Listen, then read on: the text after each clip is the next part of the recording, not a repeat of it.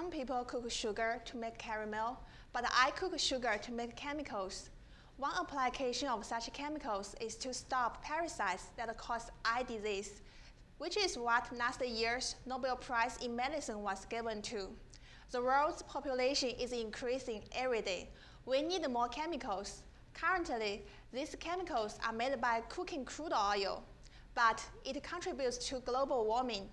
Also, these chemicals are closer to sugar than they are to crude oil. So, why not use sugar instead? The problem is, cooking sugar is easy, but other researchers are just breaking down the sugar to make caramel, not the chemicals we want.